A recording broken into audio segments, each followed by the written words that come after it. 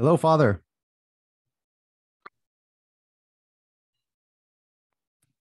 Hello, James. How are you? Hola, Kala. Hola, Kala. Bravo, Finally. bravo. Yes. Eucharistic, thank you very much for taking some time again. I appreciate it. How are you? Good, I'm well.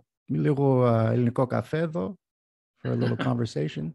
Yeah, I'm excited to haven't been to Greece since 2015.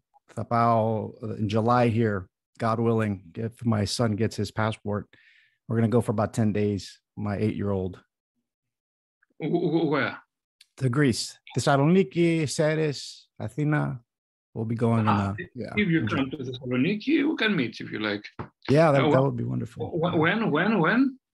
I'm planning June, end of June till about July 11th. Good. If you, I can send you my mobile if you like, and we can meet. Yeah, that would be wonderful. That would be wonderful. You know, I think I got to see my grandma. I told her a year ago that I was going to come. Yeah. And she doesn't forget. She says, so now with all the, the travel with the vaccine stuff is all, behind us a little bit. So I'm looking forward to it. Good. Yeah. How's everything with you? What's new? Okay. It's okay. I'm coming from Sofia. I had a conference there on physics and theology. Oh, man. Physics versus theology was the title. Oh, wow. But yes, it was with a template and foundation. Wow. It was good. Physics and theology. You actually speak about that at the end of Eucharistic Ontology, where you talk about how yes, just a few words. Yeah. Would it be okay if we maybe got into that topic as we discuss here? Okay, as you wish. Some others who perhaps are more important. You have a series of questions, written questions. Yeah, I do. I think since last time we went through the book Dialogical Identities, the creation of the Christian self, I wanted to go through the Eucharistic Ontology book here. But there's so much there. It's hard to, there's so much there that's exciting to me. I've been, I'm going to see what kind of emerges here. So I have some questions and we'll see how it goes, if that's okay. Good. Yeah. Okay. Let's start. Okay. And we'll see where we're going. Perfect. Yeah. All right. Well, I'll do the intro here. Okay. So welcome everybody. Thank you for tuning in. I have a very special guest with me today for his second appearance. With me, Father Nikolaos Loudovikos from Thessaloniki, Greece. Father, thank you for joining me. I appreciate you. Thank you, James. Yes. Last time we discussed your new book, Dialogical Identities, the creation of the Christian self. I've done several videos reading through a lot of the work there. I've had some great feedback. A lot of people that are in the postmodern Lacanian psychoanalysis orbit that aren't familiar with orthodoxy, they've started looking towards this book, and I think it bridges a lot of gaps. And before you wrote this book, why I wanted to have you on is to maybe talk through some concepts in your previous book, Eucharistic Ontology, Maximus the Confessor's Eschatological Ontology of Being as Dialogical Reciprocity. When did you write this book, Father? Oh, this book was my first book, written actually more than 30 years ago, but It was published in English in 2010. The English edition is revised a little, and a new chapter was added. Yeah. Well, let me ask you, why St. Maximus? How did you come across his work initially? From your previous video, we talked about your past. You came from a psychoanalytic background, atheist. Tell me when in your past did you come up across St. Maximus, and what was stood out to you initially? Maximus is someone who, in some sense, deals with a sort of ontology, if we can say so. But this ontology is not just a metaphysics in the sense that it is an ontology of a new sort, which saves somehow the ontological question. But it can be seen in a new way, not just in the sense that what is that makes a being to be, but also what is the meaning of this being, which is perhaps a modern and postmodern question. In this sense, Maximus speaks of an ontology, not just in an abstract way, but it tries to find how beings get meaning. This is why my reading of Maximus, which is, yes, it's Aristotle, was accused and praised for this, and both accused and praised, in the sense that it is somehow original and personal. In this sense, this book is the first book where Maximus's ontology is linked with his doctrine on Eucharist. When you read the Maximian scholarship, you will realize soon that many authors say that it is almost impossible to form, to synthesize, to describe what Maximus precisely says in Eucharist, because his Eucharistic passages are very few. So I wrote a whole book in order to prove the opposite, that his understanding of the logi of beings, that means his ontology, is better understood when we read it through these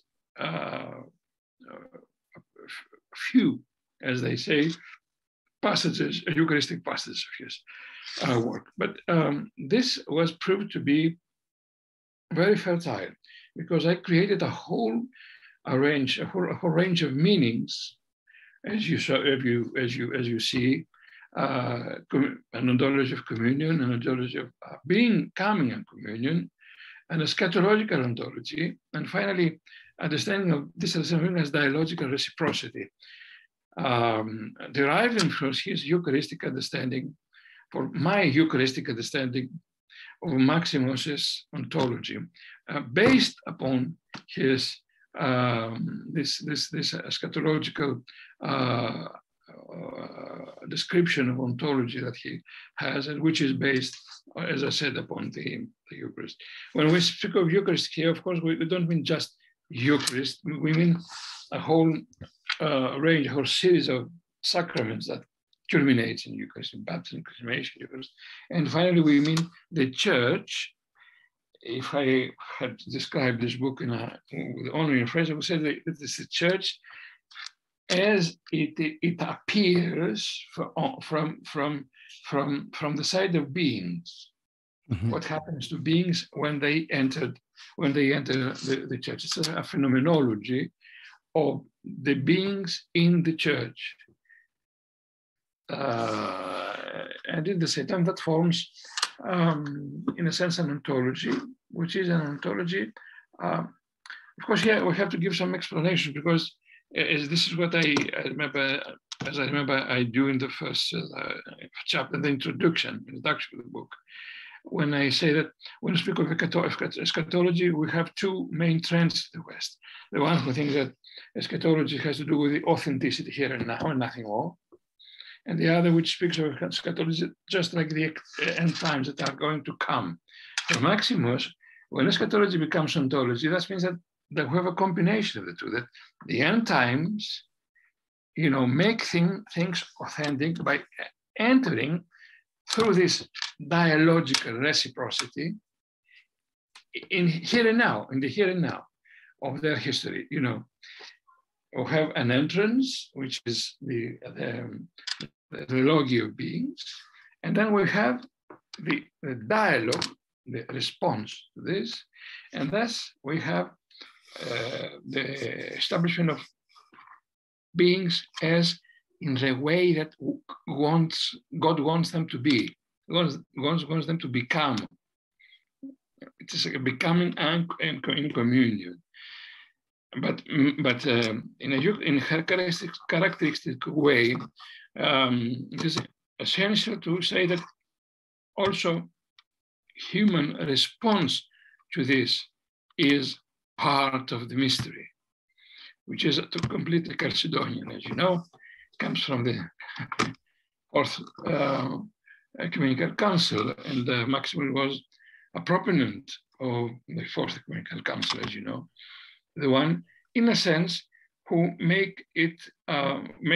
helped us understand it on the anthropological level, and also on cosmological level. Mm-hmm. Wonderful. I think we can drill down a little bit on the term Eucharistic. So in Greek, it's colloquially, Eucharisto means thank you, right? So, what came to mind was this idea of, Heidegger says that thinking is thanking. Thinking is thanking. I love this phrase. Right. And I also studied Heidegger in my youth. I think that Heidegger has some profound theological links, and sources back in his mind. Sometimes he admits this, but sometimes we can just see it behind his thought. Here we have precisely the Eucharist as an event as the utmost event of a dialogue. And we have to understand, and some of those who agreed with this stressed it very much as a positive characteristic of this understanding. Ontology, Eucharist ontologically understood. Otherwise, we have a Eucharist just as just remembering the past, just a symbol of what has happened, just which is in a way it's no more a sacrament. One can say, we just remember what happened in the day. Jesus was captured, and what is important is that someone paid. This legalistic understanding, and we remember that he paid for our sins. Maximus' understanding, and I think that many of the fathers were behind him and followed him on that point.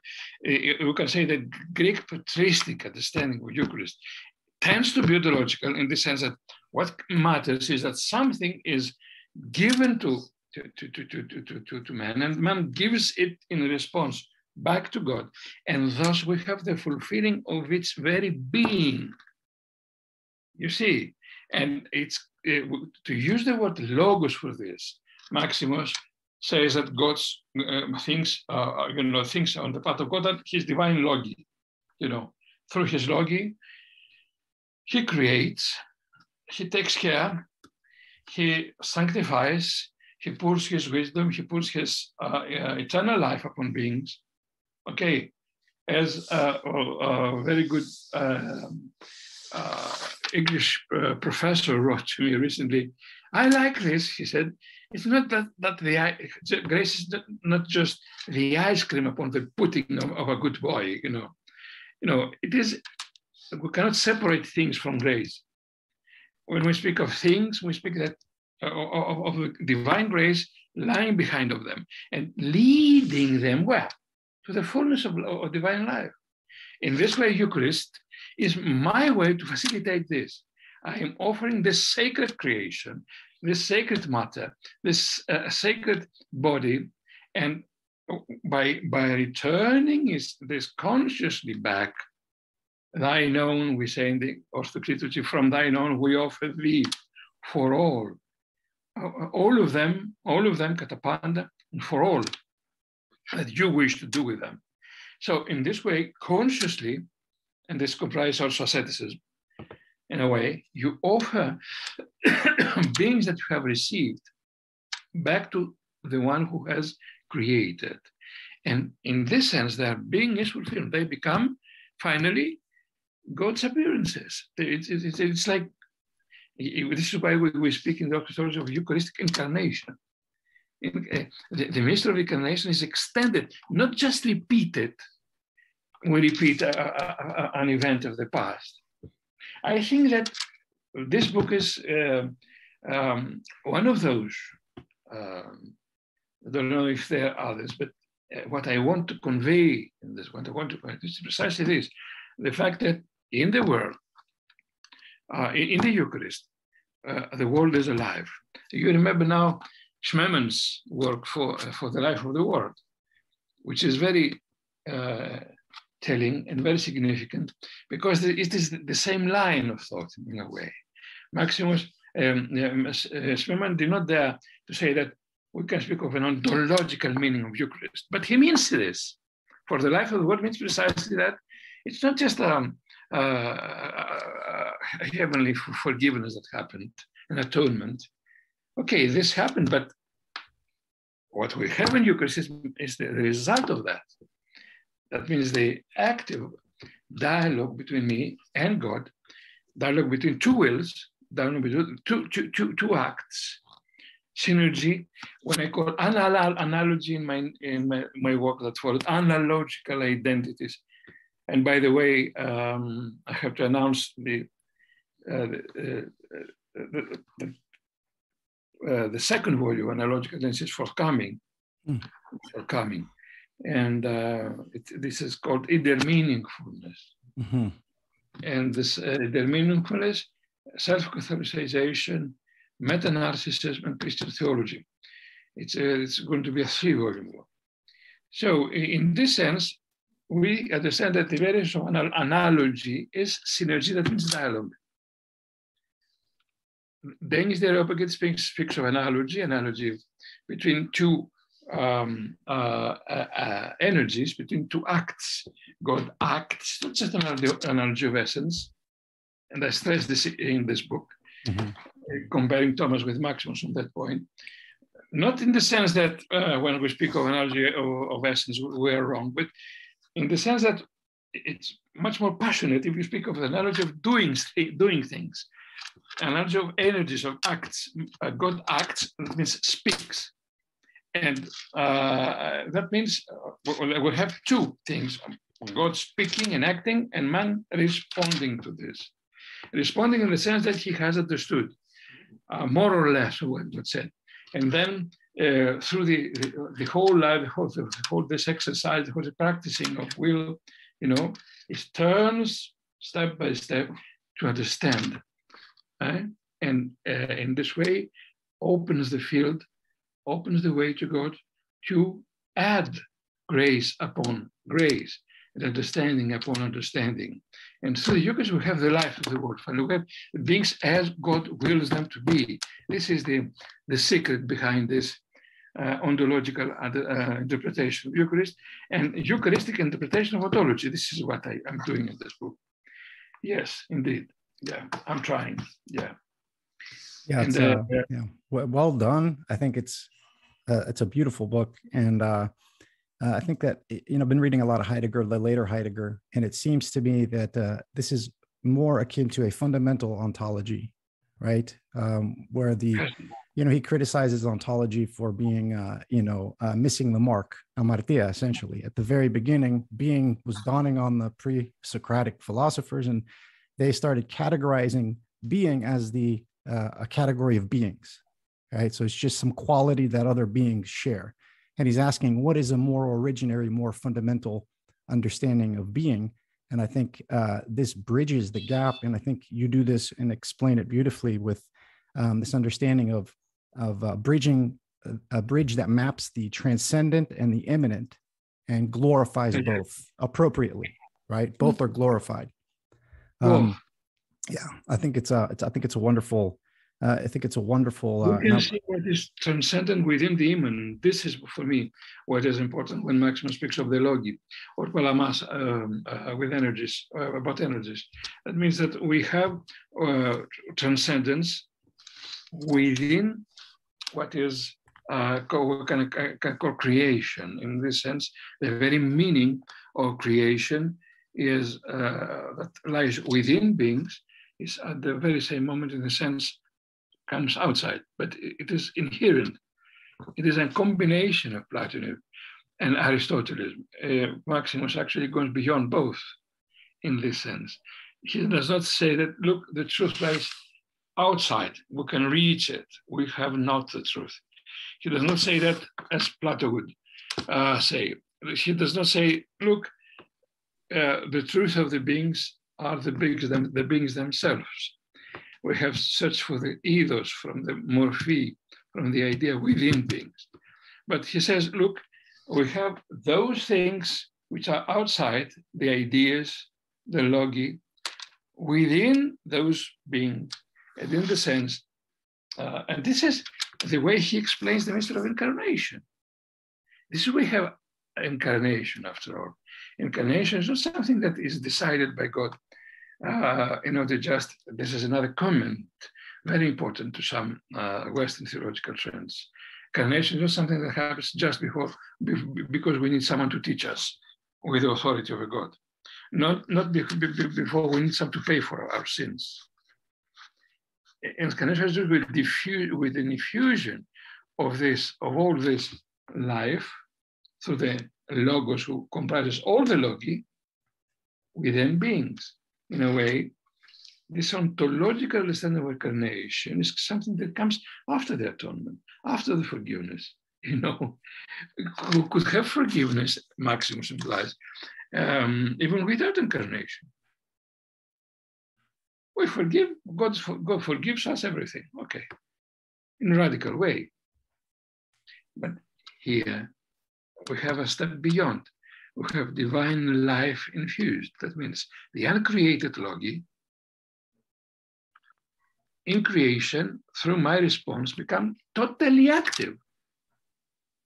Well, because I accept creation as God's creation, and I accept creatures as divine creatures by grace. Okay, they are here and now divine, and I respond to this by using them as divine and by asking God to reveal more and more this divinity. Okay, and this is done by the sacraments, first of all, by the Eucharist, which is precisely this change. And Maximus is very clear on that point. When we speak of change, we mean the change of the mode of existence. God does not change the essences of beings because he created them. He does not repent for the world that he created. So you have the world as it is. But as Maximus very wisely says in this point, natures are acted upon beyond their limits. So you have bread and wine and body and blood of Christ at the very same moment. Through their mode of existence, you know, that means that as a matter of, as an event of exchange, you offer this, which is your life, and God transmakes them, okay, and what he is. We have the ontological explanation of Eucharist in this way, at the very same moment, and the Eucharistic explanation of ontology at the same time. So, yes. Yeah, wonderful. I mean, it seems, you know, let's drill down a little bit in this idea of truth. And it seems that this Eucharistic ontology gets beyond Plato by consummating the forms and the particulars. There's always this gap between the particulars and the forms. So we can think of truth in terms of Western ontology as a correspondence to the forms or correspondence to facts and issues. What is truth in this sense of a revelation? That seems to be what bridges the gap, is reappropriating ourselves to truth as aletheia, as Heidegger would say, as this revealing, right? And I think that's you comment on that and throughout your analogical book. I think that's important. And I think my question out of this is, what is the response to this? Because in the psychoanalytic community or these different areas of postmodernism, it seems to be a solution to the very core of the problem of of psychoanalysis, is this gap between self and other, in a sense. What is your reaction in this, the atheistic, let's say the Lacanian community, because you're a Lacanian, towards your orthodox work? Yes. This question is a little lecture in order to be answered. I think that what is important in Lacan's perspective was precisely that he proved, in a sense, for which for me it's absolutely convincing, while others are not so convincing, that we need the otherness in order to have a constitution of the I-ness, of the self. We do not just use the other, but in a sense, we are also used by the other, in the sense that the other is absolutely active in us, unconsciously active. We do not choose the other. Buber would say, for example, I, thou, we need the I, we need the thou in order to have the I. No, that means that it's a matter of choice. I choose to have the other because I want to have myself. And then, in a sense, we're not far. One can say from Kant, when Kant says, you need this, the imperative, this Kantian imperative that you have to act in this way in order to get a selfhood. And acting like if the others, what you do, it has to become a law for all the others. So in a sense, you include the others in your action, but here you are included in the action of the others. This is the opposite, in a sense. But Lacan could not describe how this can happen consciously. So what for Maximus, it is important that as a Christian has in mind also his mystery of the cross. You see, that in a sense, you have to create a place for the other. When he approaches God, he understands that he is full of narcissistic desires. He knows this. Let us not forget that he wrote the chapters, the 100 chapters of love, which is the narcissistic handbook of the ancient Christianity. Precisely this. And why do we need to deal with love in such a detail? It's precisely because of this. We have to clarify our way we approach God and the others, precisely in order to have the real God, the real other, the otherness other, as I call it, in my own life. And that means that this dialogical reciprocity of which Maximus speaks is a reciprocity which is different from the Psychoanalytic reciprocity where I cannot get rid of my narcissism. And finally, in a more realistic way, as I don't know if we spoke about that in the past, Kohut is right when he says, okay, just use the other, let the other use you. This is the real. No, here you're trying to make place for the other. So God speaks, and that means that he proposes things. So in order to accept them, I have to get out from my philautia, from my self-love. Philautia, as you know, the Greek word philautia, philia to eαυτού. I'm a friend to myself. That was what's good. So you're getting out from this. You make a place. You give place to God. And he lets him speak to you, and you're trying to get the meaning of what he says, not just to project your meaning upon things. In a sense, you try to what is the word, to create a sintonizo is the word. Create the same tune, like a harmony. Symphony. Yeah, harmony. Harmony, another Greek word. Tune, another Greek, tonus. We use Greek words in order to. So create a harmony between your understanding of beings and his understanding of beings. And in this way, you allow him speak to you. The great problem between, if you compare, for example, Heidegger and Maximus is precisely on that point. This is why in another writing when I speak of analogical ecstasies. While in Heidegger, which is important to hear what being says.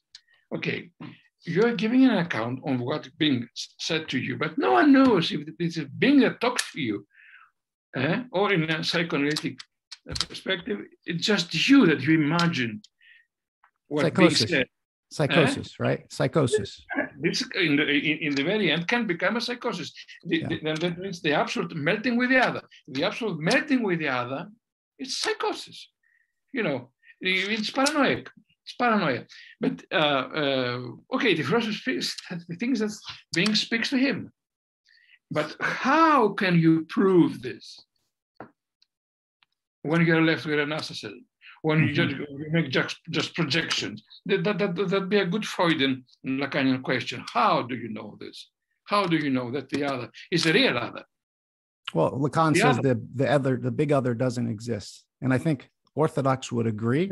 I think from an Orthodox perspective, the big other doesn't exist, and I think I think the difference, and I think the solution comes from the apophatic nature of Orthodoxy, and its distinction.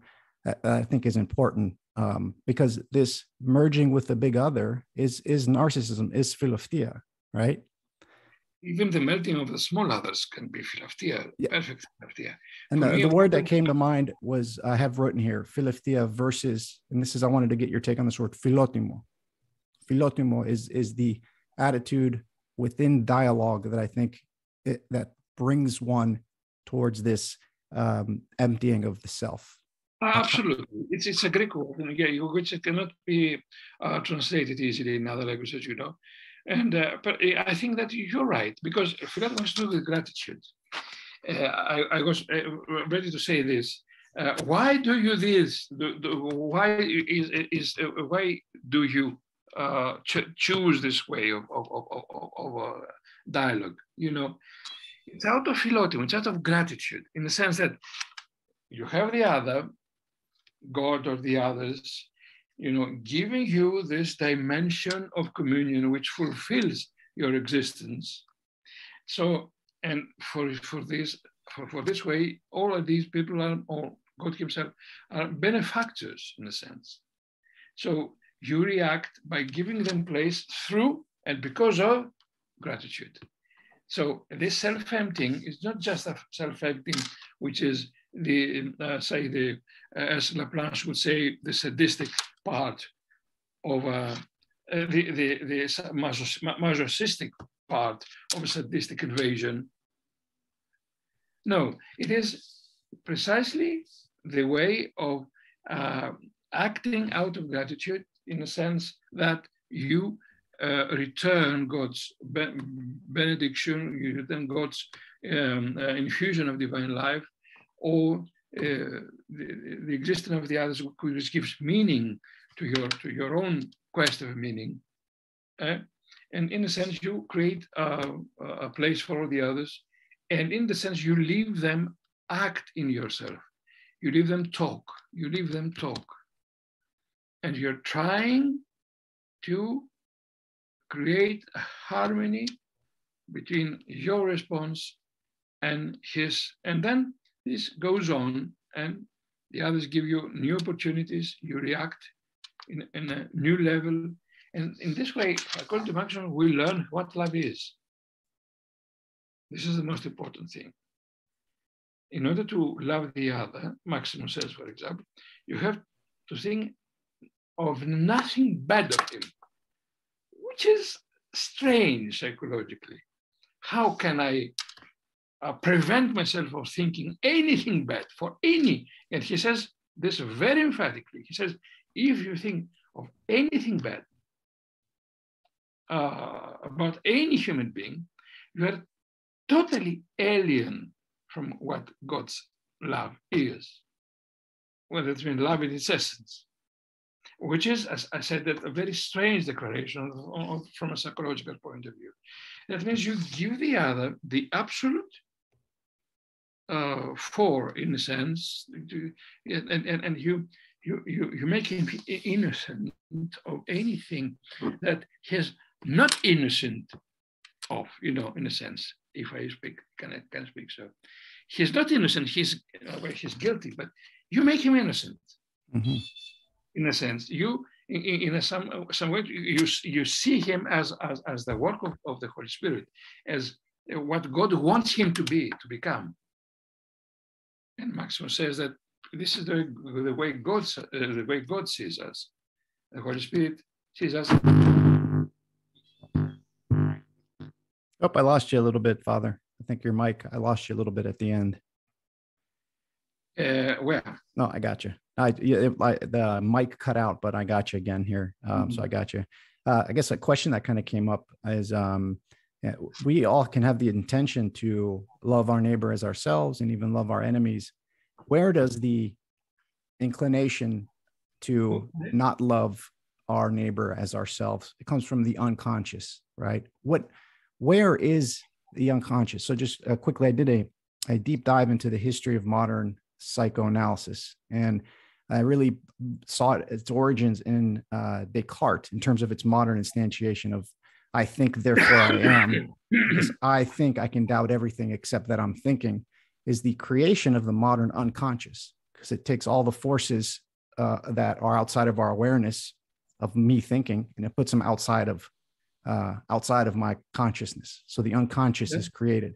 So I have the intention to love my neighbor as myself, and I have my intention to love my enemies, but I can't do it. It's very difficult. And I'm jealous, and I'm coveting, and of all these things. And that's deeply rooted in the unconscious in a sense. So how do we work through that? It's like, I wish I could love everybody as myself, and I wish I could love even my enemy. Life would be a beautiful thing, but I can't, I can't. These are very, very serious questions. In a sense, this is the question of what the unconscious really wants to ask from us. This is, you have to read the unconscious in this way. I think that's for Maximus, the answer, I don't know if it's a clear answer, but the fact that he deals with such a detail for all these presuppositions of love. Okay, it is as if he tries to show that to love the other is what you really and in a sense deeply in your existence want. Mm-hmm. In this sense, he says to you that you have to struggle. This is the mystery of the cross. Asceticism, right? Yeah. It's asceticism. The psychologists, and especially the American ego psychology, as Lacan describes it, people like Irving Yalom, like Carl Rogers, cannot speak of this. They do not understand this struggling. I mean, in the sense that yes, I want to love, and I cannot. And I cannot but I want it. This is sound, but the fact that I'm unable to do this. But at the very same moment, I want it so deeply. So there is a way, this is what Maximus says, to do this. And the way is precisely to learn how to love. To learn. This is a science for Maximus. Mm-hmm. And he spends pages and pages in order to teach it to you step by step. And this has to do again with Eucharistic Ontology in the sense of all this reception of things that you receive day by day, and of this gratitude and all these things that come to your life from above, from the others, from and in this sense, you just return, you give back what they have given already to you. In the sense, Maximus says that, in the sense that you are the result of a deep and unconditional love. That you were loved just for yourself. As just a work of God. Excuse me.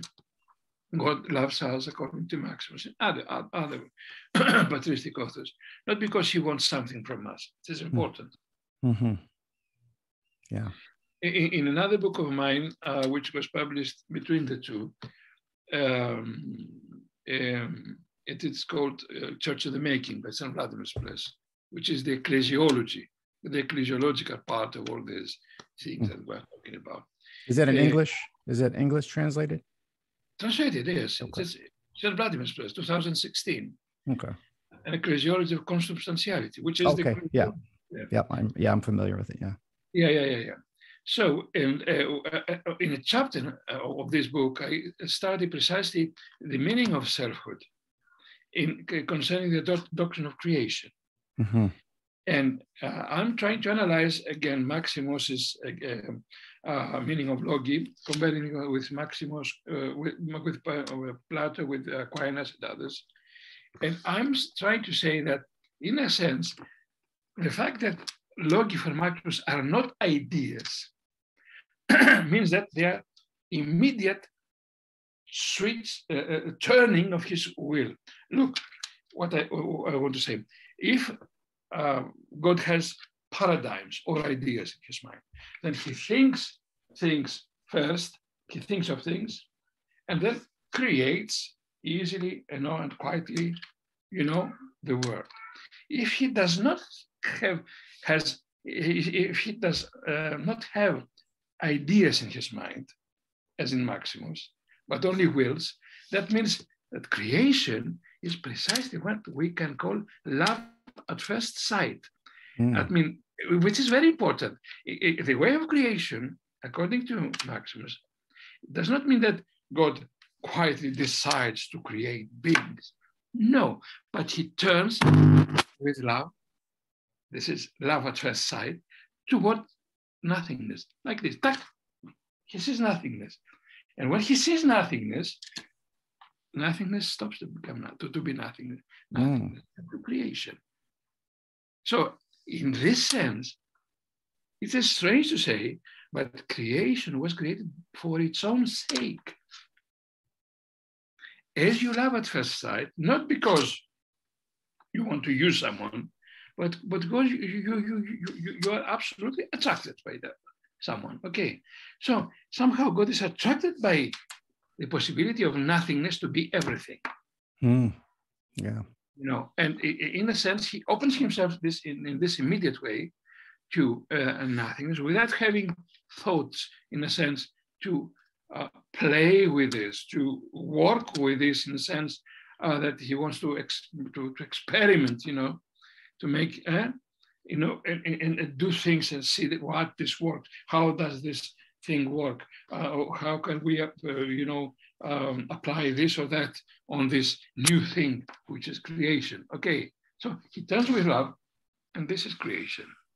So not logismo. Logismo would be, if he's not doing a scientific will. Yeah, not a scientific experiment, a poem. He wills nothingness. Suddenly, he wills what is, in a sense, exterior to himself, which is not exterior. Nothing is exterior, but he just suddenly, he's not God.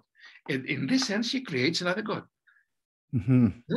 It's very important to stress this, which is, I try to do this in this book, I use Caputo's terminology.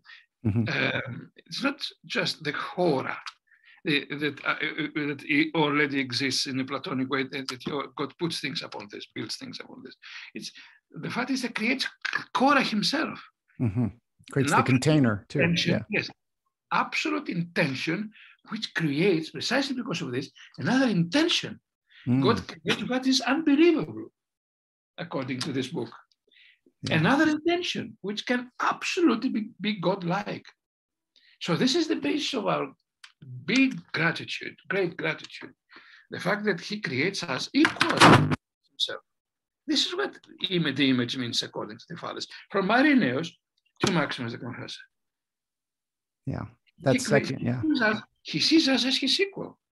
He creates another intention, absolutely free, as is his own intention. he creates what is indeed unbelievable. Every other sort of creation would be just a submission, you know, yes, and that would be not so attractive. For example, I feel I'm full of before I read switched theology. Each time I was reading Plato, I remember this melancholy in my mind. In these things, in this way, in the Platonic way, things are decisively inferior, and Plato reminds us of this in every step. In every step, we are not,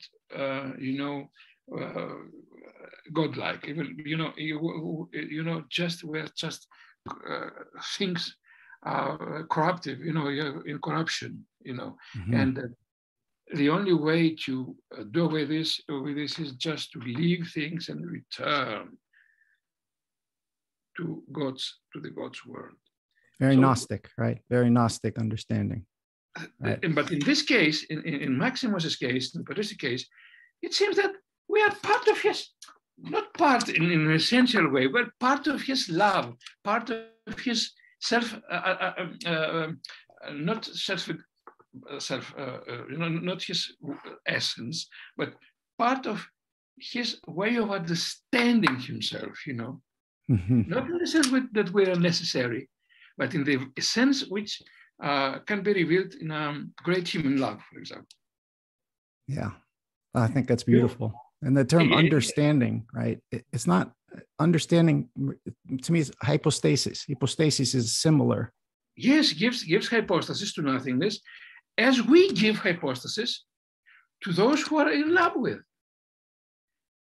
Not because the other, when you see I had a student once, and sometimes he came to me and he wanted to introduce his girlfriend to me.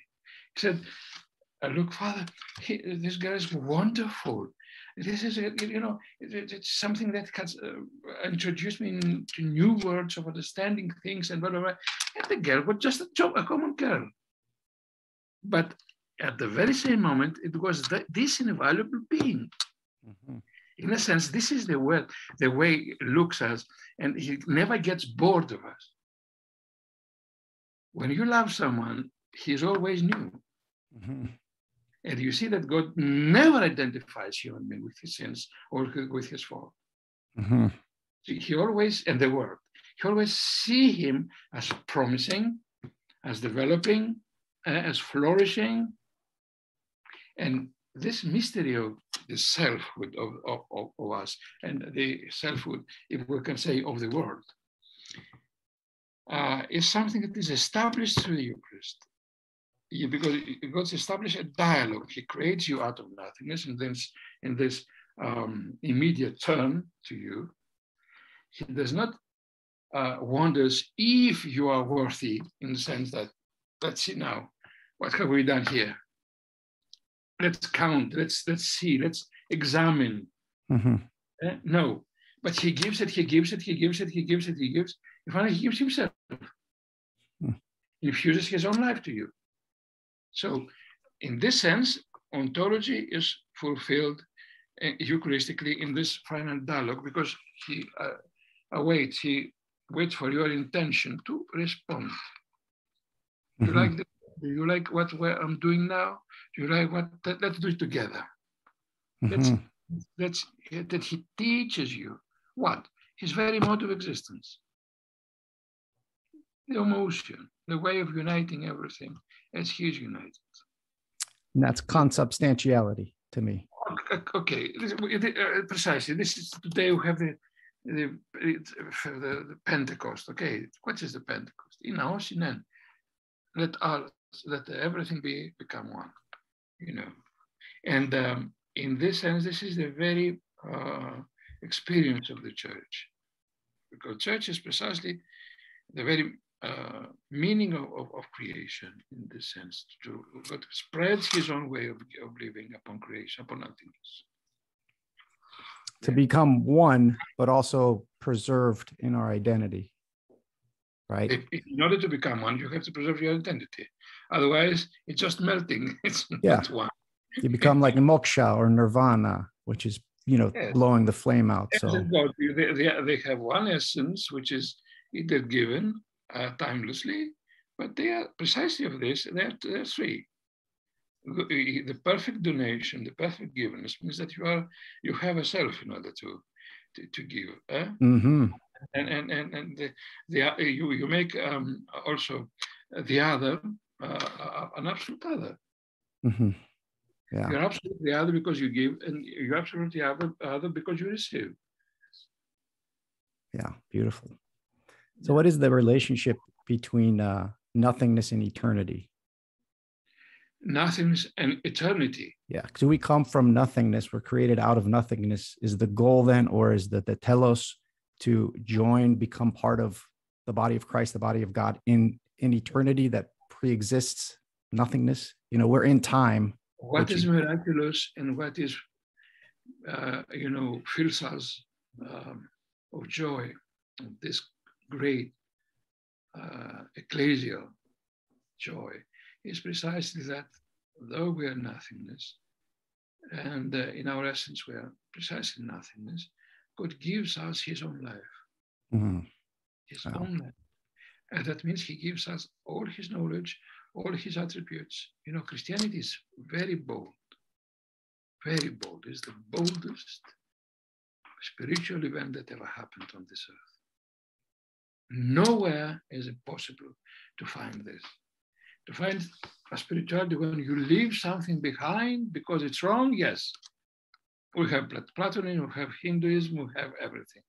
Another spirituality which teaches you that everything is full of pain, so leave it apart and never desire, and stay as you are calm, and it's another human invention.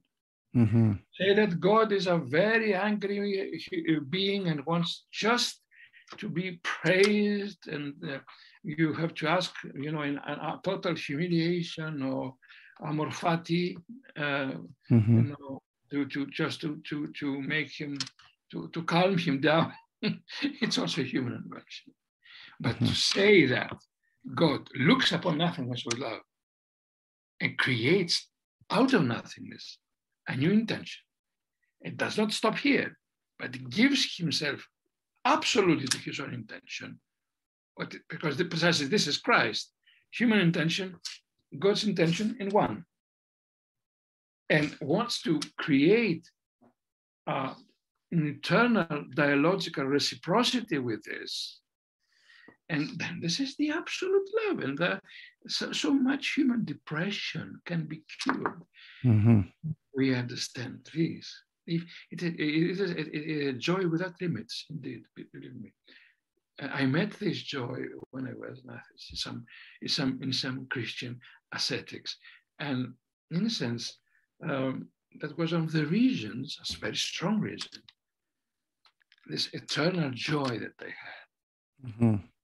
As if death does not exist, because death does not exist in this case. Death is just an event like this. It's a moment. You just cross a tunnel, and nothing more. Life continues absolutely, and then everything is restored because God does not repent of matter. Because for the matter He created for your body, and you are an embodied, decisively embodied being. So that means that you are the real other for God. If you have your body, He does not want to excarnate you. Mm-hmm. If we can say this word, use this word. And in this sense, this is joy. I mean, a man was never able to invent such a thing. Mm-hmm. It cannot be invented by a man. It's impossible for our most wild dreams, Trying to invent that is the problem. And I think, something that came to mind is this, when we were talking about Lacan earlier, the master signifier is this self-naming that we see in Babel, right? Trying to name ourselves, take on the name of the Father in a sense, which is impossible to do. But the question I have is, how can we think? Nothingness does not mean the vacuum. It doesn't mean the void, right? And when God was in Genesis, God was hovering over the face of the deep. Nothingness is a type of chaos. I missed a couple of words.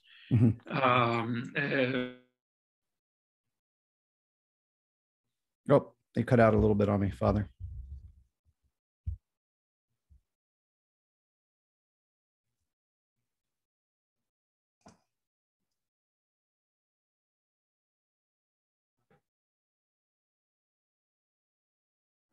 Are you there?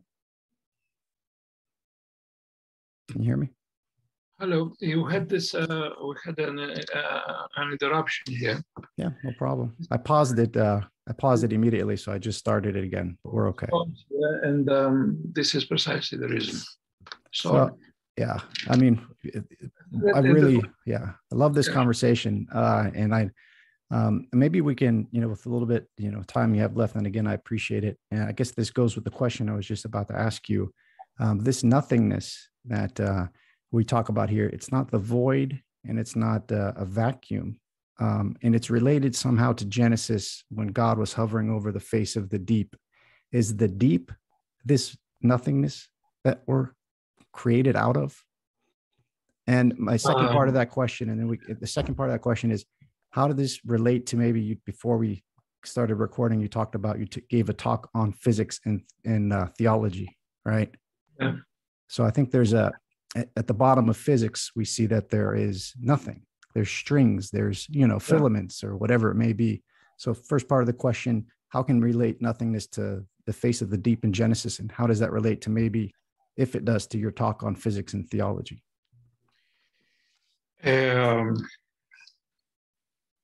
Look, again, we need perhaps a whole lecture to reply to these answers, to these questions. Look, first of all, when theology speaks of nothingness, it does not mean by this that, in a sense, nothingness is an ontological absolute. Nothingness is ontologically absolute, which is different. That means, and this has been proved in a sense by philosophers so different between them, like Bergson or Hegel or Heidegger, that in a sense, when we speak of nothingness, this is not nothingness, because you need, as Bergson says, for example, you need to have in your mind being and then make an abstraction. So you're thinking of being two times, in a sense, and say that this is nothingness. So human existence does not know what nothingness is, because we do not the way which comes from nothingness to existence. We are unable to do this. And in this way, we are unable to think of the total nothingness. We don't know what is this. That was made by God. Okay, and precisely for this reason, it is impossible for us to think of nothingness because we were never there.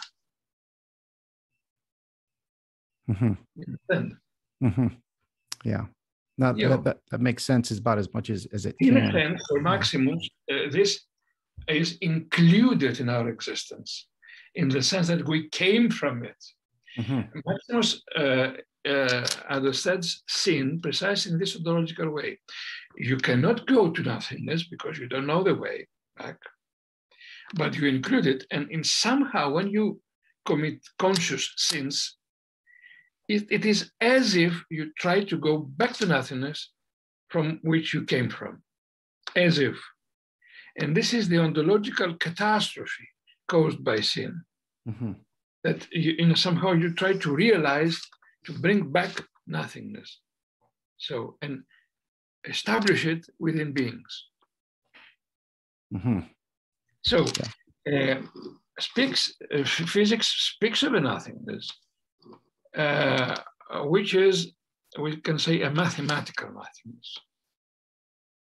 Okay, which is different, absolutely different. Nothingness. My glass has no more coffee or water. No, okay, this is, okay, the mathematical, quantitative nothingness. It is important to understand this, that theology uses this category while at the very same moment knows that this cannot convey the meaning of what nothingness is, because no one knows nothingness except for God. No, only God knows what nothingness is. In another language, we can perhaps say that nothingness is what is outside God. Okay, but even this is not accurate. What is outside God, outside of his existence? Nothing. This is nothingness. In a sense, we can say that only God knows what nothingness is, but we know it each time we have some psychological or philosophical problem or moral problem. Now, for example, we are in danger. We have this war in Europe, okay? And we all know that there is a possibility that this war can turn to a third world war and become a nuclear destruction, where somehow the very existence of human beings and of Earth are at risk, okay? So in this sense, we smell this nothingness. You know, this smacks of nothingness. And of course, this is not God's will, because God created beings out of nothingness in order for them to exist beyond nothingness. Okay. But nothingness is nonetheless, you know, included our existence. When we want to live by our own, through our own power, you know, the danger of nothingness is in here, is in there. It's inherent in our existence. And this is much more perhaps understandable in the psychoanalytic, psychological, psychotherapeutic experience.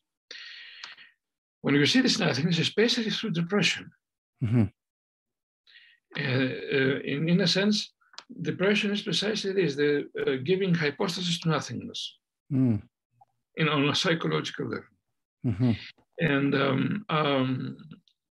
many people suffer from depression, and would say that at the very same moment they suffer from a lack of meaning. A philosopher can suffer from a lack of meaning, but this can be corrected. A man who has entered depression cannot correct this anymore, and he needs, you know, medicine. He needs some chemical assistance for this, and that means that a human being is destroyed by nothingness, even biologically destroyed by nothingness. And many things that happens in our lives, take heart attack, take diabetes, take, you know, everything. Through all these things, we see nothingness invading our lives. Okay, and finally, it's the corruption, which is called death. And don't forget that for the Christian experience, church death was not absolutely necessary from the beginning. Death could be avoided. Okay, could be avoided. In a sense, all beings are created, you know, according to the second thermodynamic axiom, you know, everything has to be, you know, entropy, you know, everything has to finally dissolve. This is the natural, somehow, network. This is the natural, somehow, texture of beings. Okay. But in some time and in a certain moment, God proposes something different to a logical being. Adam knows that everything is perishable. He has seen things dying. He knows that death exists. And now he's in an absolute encounter, personal encounter with God. And he receives a proposal. Do you like to live forever? You can do this if you follow this and this and this. And of course, we know this symbolic narration. And someone tells you, you have to learn good and bad in order to achieve this. And that means you have somehow to deal with nothingness, with zero, with yourself alone. You see, what God says to Adam and Eve, don't deal with nothingness alone. Mm-hmm. I remember now of a Nietzschean saying, when he says that when you look at the abyss, be careful, because the abyss is also looking at you. This attraction of nothingness, that nothingness can be everything, in a sense that it's open for any possibility. This is what devil says to Adam. When you go back, every sort of possibility will be yours. You will be able to choose yourself, and then that's you will become God. But what is true is that if you look back and if you see this, you have to be able to understand what is the meaning of nothingness and what is the meaning of the fullness of life. If you don't know the second, it is dangerous to look at the first, because you can take the former, looking at the abyss, as the full possibility of having, the fullness of wisdom of life. You understand why? You have all the possibilities in a sense, but you don't have life. You understand? Yeah. You know what? It is a philosophical problem that they will put to Adam. You know what came to mind here? It's also a technological problem, because this being alone with nothingness reminds me of the metaverse that we're you're going to have virtual reality.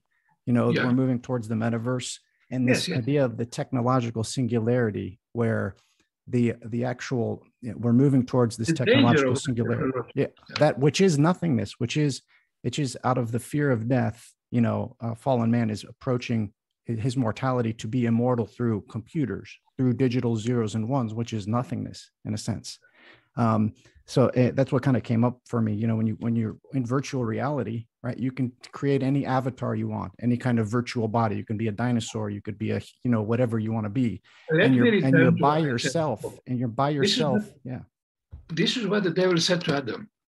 That was a temptation. And again, I have some phrases of the fathers when I'm saying all these things. He said to Adam, look, you can create yourself again. This is the meaning of knowing bad and good. You have all the possibilities by yourself. Do not obey. Do not discuss with him, because he is an existence that has somehow all the possibilities in him, in the sense that he created himself. He's fully self-dominated, if we can say so. But you are dominated by him because you don't have the meanings, the initial meanings, the initial absolute possibilities. It was indeed a very deep problem, and Adam was not able to solve it without.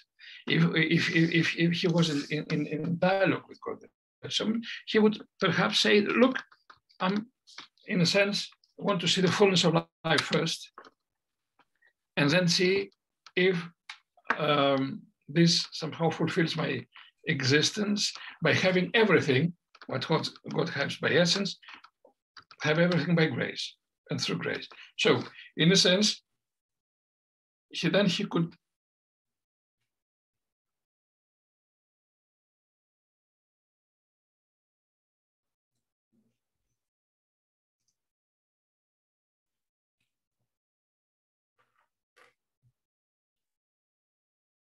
Hello, you there?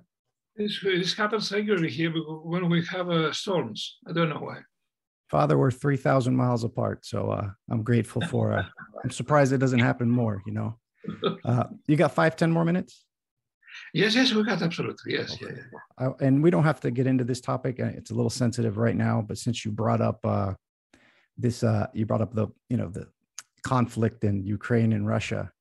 So the last year and a half, I've been reading the work of Alexander Dugin, his philosophy. Oh, Now I just want to know what he says that that Russia is the katekon, which is this the barrier to the fullness of the son of the fullness of the son of perdition. He says that the Byzantine Empire for 1,000 years was the katekon, right? And now the final katekon left is the Russian Orthodox Church, so to speak, right?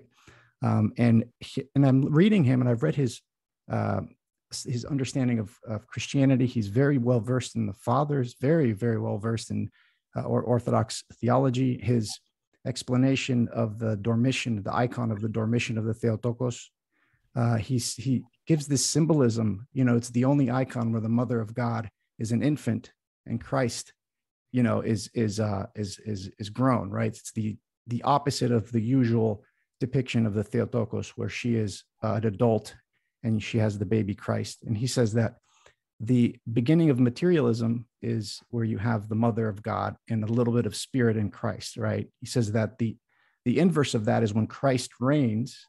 So matter does not get diminished. Matter becomes put in its place, right? And matter is represented by the Theotokos, right? So when Christ reigns, matter is appropriately situated in the hierarchy, in a sense. And there's a lot there we could talk about, but just general thoughts on Dugin. I don't know how familiar you are. Look, you have to read Dugin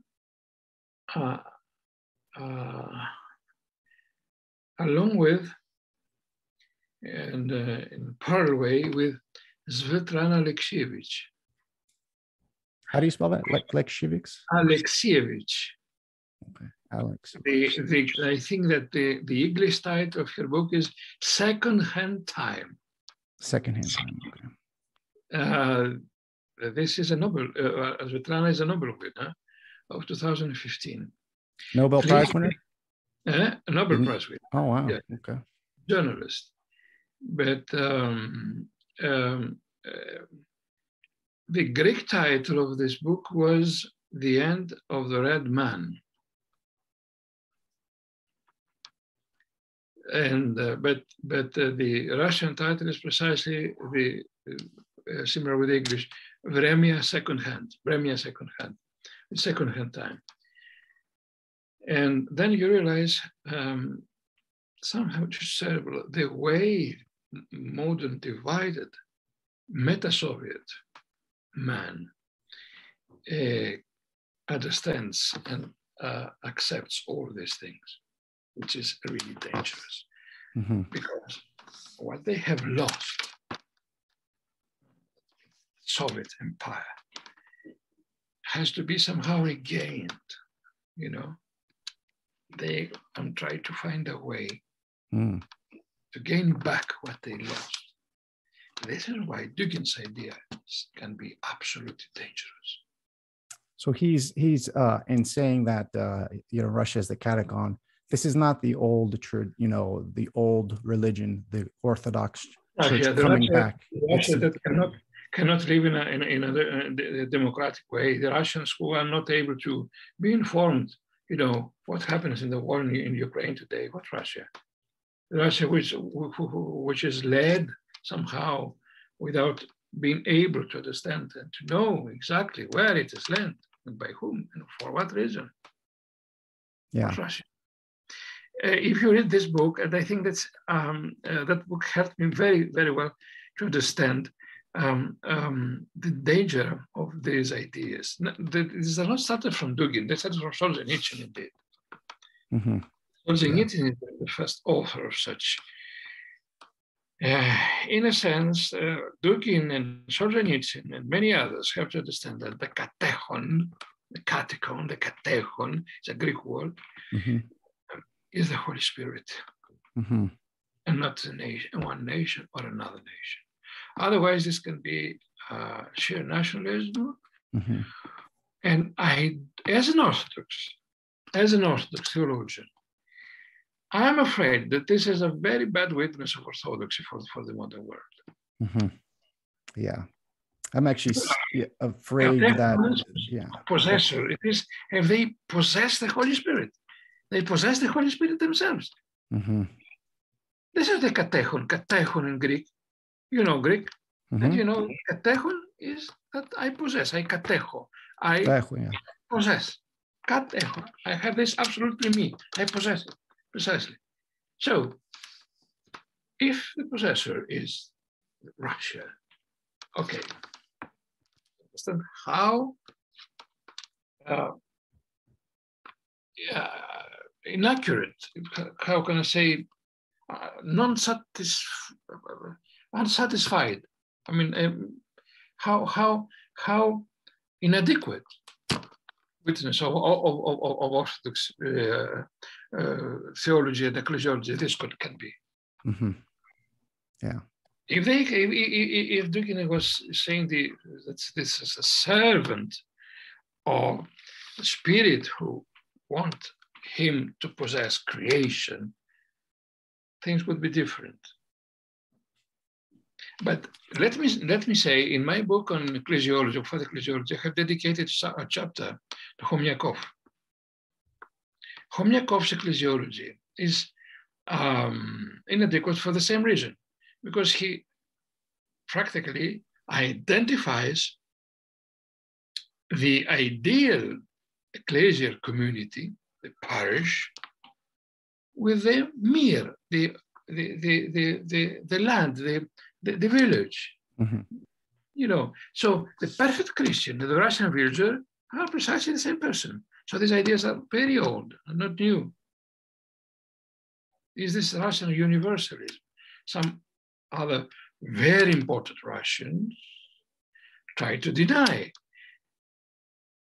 and this denial was, you know, exercised by many, both from Florovsky, for example, by Florovsky, and by Bulgakov. Okay, mm-hmm. When Florovsky speaks of this Greek Orthodox, Greek patristic background of Orthodoxy, he tries to heal Russia precisely from this nationalism. Mm-hmm. Do you think this is conscious in Dugin? Do you think this is a conscious effort, or he's, you know, I can trace it in the Russian past very easily. Mm-hmm. I spoke already of Chomyakov, the Slavophiles. Mm-hmm. There are many. Many of them are very interesting people, but even the Russian historians of philosophy like Basil Serkovsky, for example, you read his double volume Histoire de la philosophie russe, which is only in French, as far as I know, you will see a very accurate criticism of all these tensions, tendencies. Zenkovsky, and of course Florovsky, in his two-volume Ways of Russian Theology, has criticized very accurately. So this is wonderful. This is the glorious part of Russian thought, you know, mm-hmm. the most important for all of us. In this way, Russia becomes pan-Christian. We could say that Russia, in this way, can be the possessor, but it is ours who say this. If you say this of yourself, you become dangerous then. Mm-hmm. Yeah, and he's very, what he's doing now, he wrote this book, I forgot what it was called, talking about that he's fighting the transhumanist globalist cabal that wants to expedite and export gender ideology, all these political, you know, so his critique is accurate. I think there's a lot of strangeness that's happening that the West is exporting to different parts of the world, right? So he takes this I think accurate and sound critique, and he gives a solution that I think he sneaks in there that is to the to what you're saying, where he's sneaking in this kind of political response to this situation. I guess to kind of close out here, how can we think of the revelation, the second coming? I know it's how can we think of the political Christian versus the, we don't know when the end times are going to come. How do we think of it what it's going to look like politically. How can we orient ourselves in terms of politics as Orthodox Christians towards the world, you know? In the book of this book published with Sir Vladimir, there is another chapter on this, on political eschatology. Mm. And perhaps if sometime discuss this book, we can spend some time discussing precisely this. How can eschatology, political eschatology, become anthropocentric, not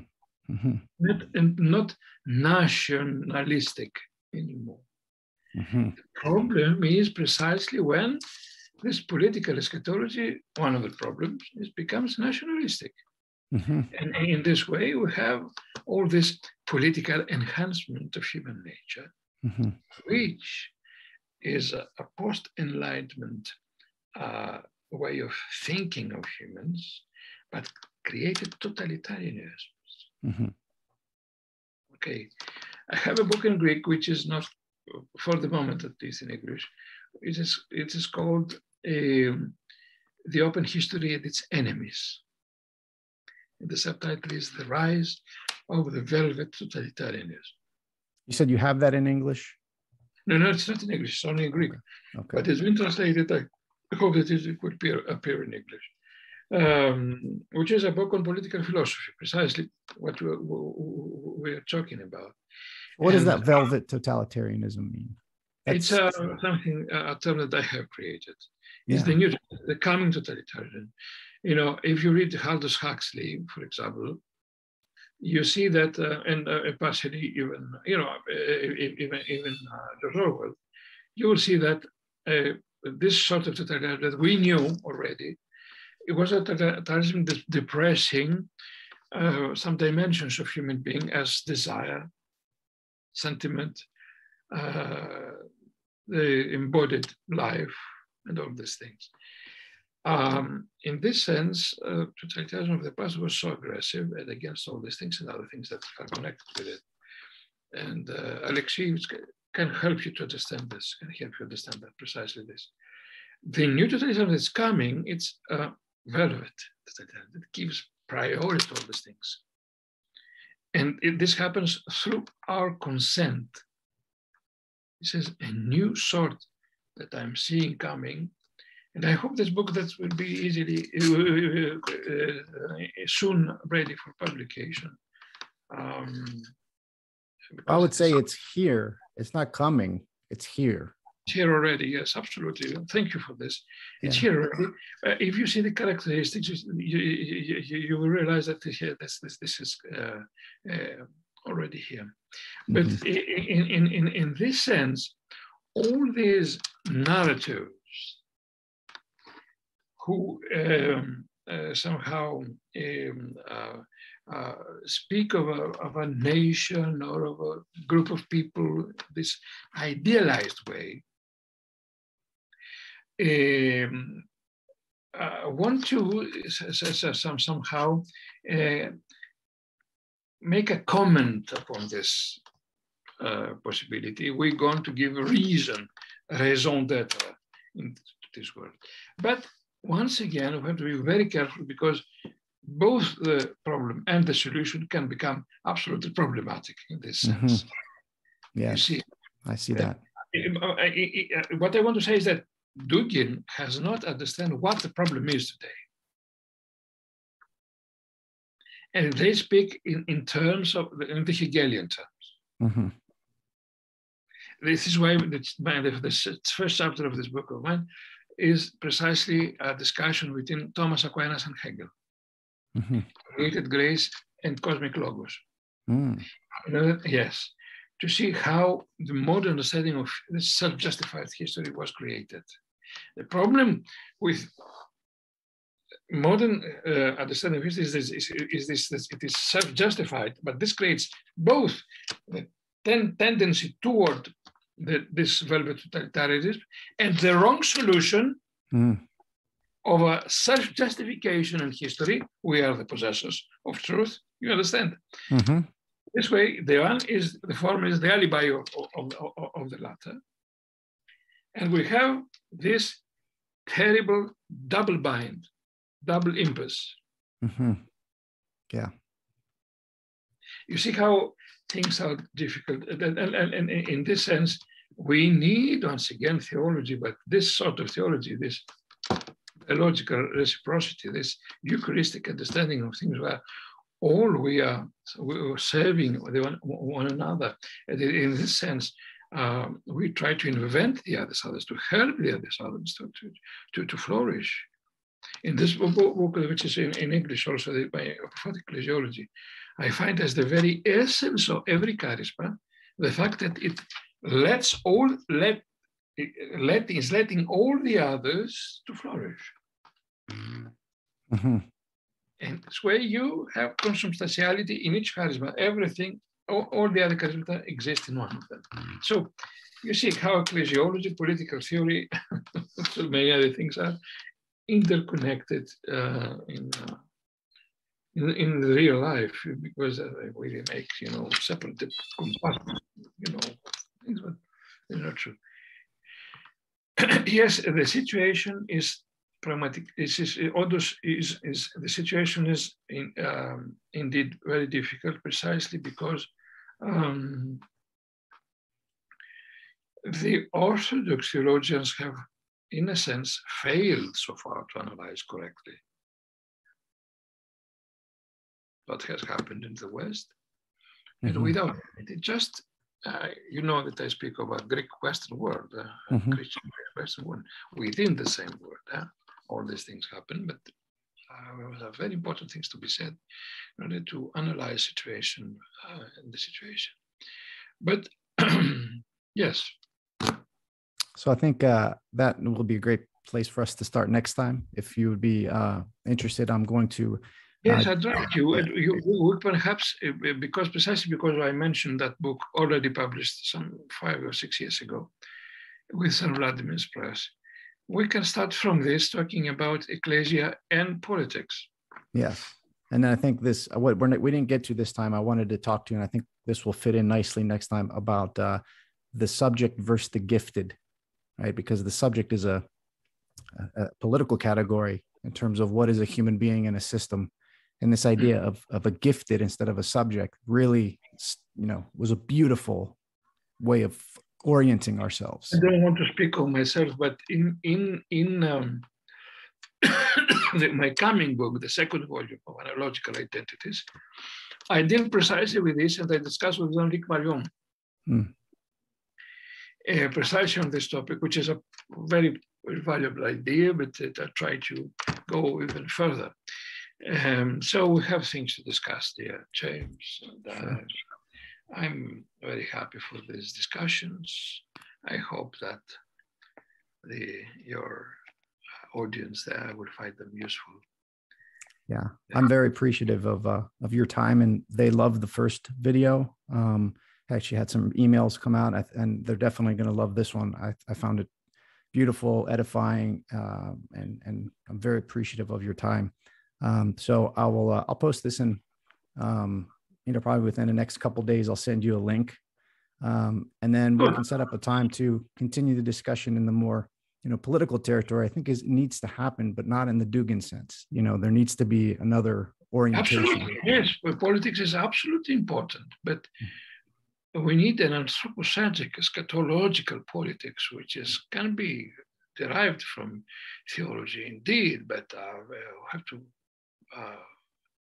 make some very careful steps in order to describe it. Otherwise, things can become very, very difficult, as they are today.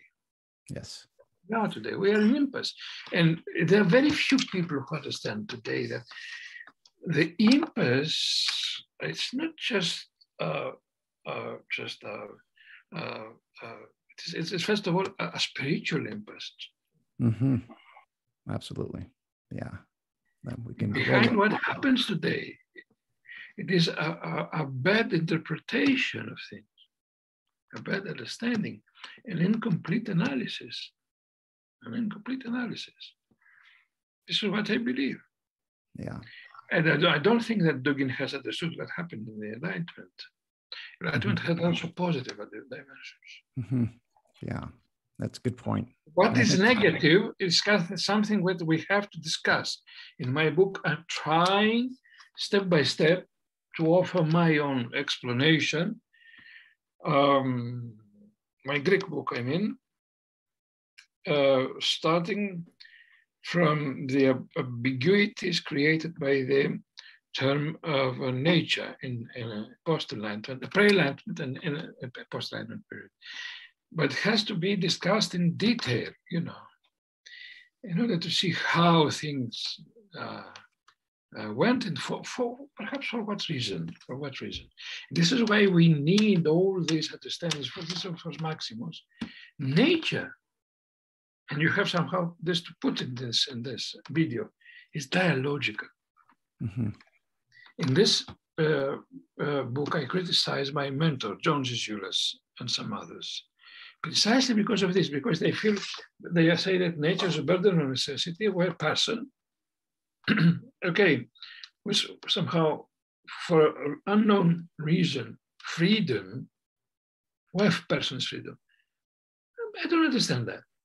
It is the person who sins, not nature. Mm-hmm. Person's freedom, but this does not mean that this is the Holy, it possesses the Holy Spirit, because it's you know, Maximus does not divide person from nature. Mm-hmm. Nature is only personally constituted precisely because it is the content of a dialogue between persons. Mm-hmm. What do you want to become? This is a question that God, you know, poses to us. Okay, puts to us. Wonderful. What is the? I mean, in this sense, nature and the world's nature, along with human nature, are the content of a constant dialogue. That means nature is personally constituted. We understand nature, and we act upon nature, and we receive information from nature or not. Okay, you cannot say that nature is here and person is there. It's always what we do with nature, mm-hmm. what nature is finally, what nature becomes. So, okay. So yes, and this is another reason for Maximus to see how important Maximus is, how important it is, because all these divisions of body, soul, nature, will, say natural, personal will, person, nature, all these things are put, you know, together in his thought, precisely because he does not know anything about of all these modern, you know, dialectic divisions. No. Moreover, when he speaks of nature, he says that this is full of God's intentions. In a sense, when you want to return to God, you have to look at nature. Mm-hmm. Find out that it is full of godly intentions, divine intentions, which are the logi. So, in a sense, you are not divided in yourself between what you are and what you think that you are. You have to return to what you really are in order to find what you can be. Mm-hmm. Again, Plato and Aristotle are combined together. Okay, wonderful. So beautiful. Let's put a semicolon. Yes. And we'll see. Thank you, Father. Thank you for your time. Till next time. All the best. Thank you. Thank you. Stop video.